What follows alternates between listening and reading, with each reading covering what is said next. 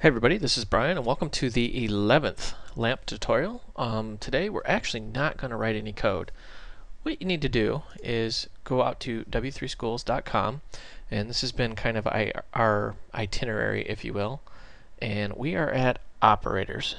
So go ahead and click on operators, and I wanted to briefly discuss what is an operator, because if you're new to programming, the whole concept of an operator, I mean, this looks like ancient Egyptian algebra. I mean, you're looking at this going, what in the world?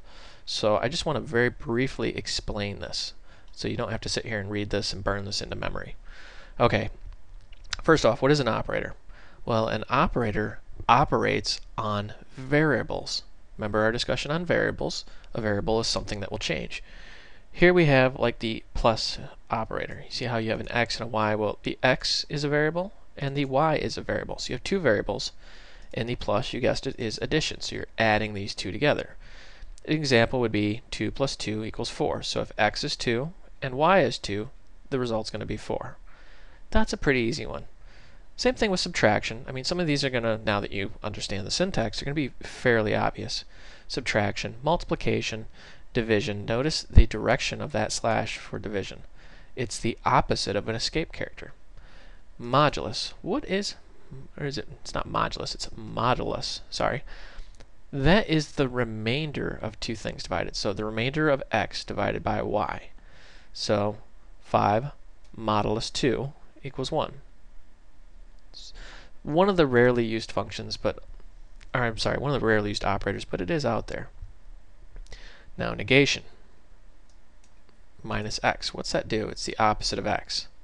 Meaning negative 2, the opposite's nothing. Concatenation, adding two strings together. Now, I shouldn't say adding two strings together, I should say joining two strings together. For example, hi concatenate ha, hi ha. I don't know who came up with that little example, but that's kind of funny. Now, one of the more common stumbling blocks, the equal sign. This takes a little bit of getting used to if you're not used to programming. X equals y. Well, this is an assignment. Basically, you're saying x is equal to y. That one's pretty simple. Now, x plus equal y.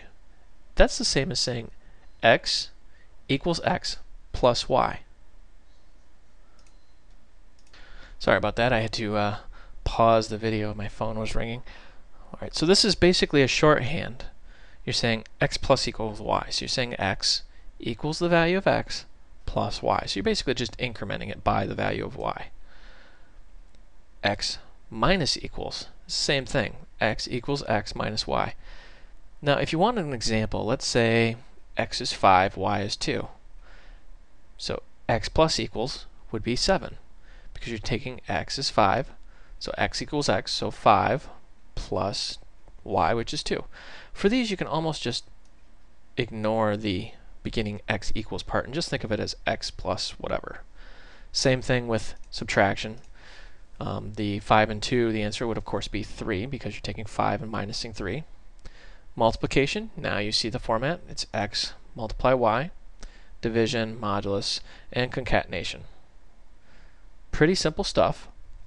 I almost think for homework you should, open up a Komodo IDE or whatever you're using and actually make a couple variables and play around with this a little bit. Now the increment operators, we'll get into this in future tutorials, but I wanted to touch on this. Plus plus x and x plus plus. Pre-increment and post-increment. And what does that mean? Well, this will not make a lot of sense to you until we get into loops, which is coming in a very soon tutorial. Basically what you're saying is before you read x, increment it. And then after you've read x, increment it. Like I said, won't make a bit of sense until we actually get into loops. Comparison operators, this will really throw some people off. Notice there's two equal signs. X equal y. What does that mean? What we're saying is, are these two equal to each other? Notice how if we only do one equal sign, we're saying x equals y, meaning we're assigning the value of x from the value of y. So if x is 2 and, or I'm sorry, if x is 5 and y is 2, then we say x equals y, then we're saying x actually equals 2. Okay? But if we say equal equal, we're saying Does x equal y? We're asking a question. For example, true if x equals y, so 5 equal 8 returns false because 5 and 8 are not the same. Alright, now 3 equal signs. We're saying, are they identical? This is a little bit different than most C-style languages. If x is equal to y and they are of the same type, what does that mean? Well, look at the example here. 5 triple equal, quote, 5, unquote. Remember our conversation about strings. That's a string. That's an integer. They're two different types. They may be the same value, but they're different types. So it's going to return false. And then x exclamation equals. The exclamation means not. So we're saying x not equals y. So 5 not equals 8 returns true because 5 is not equal to 8.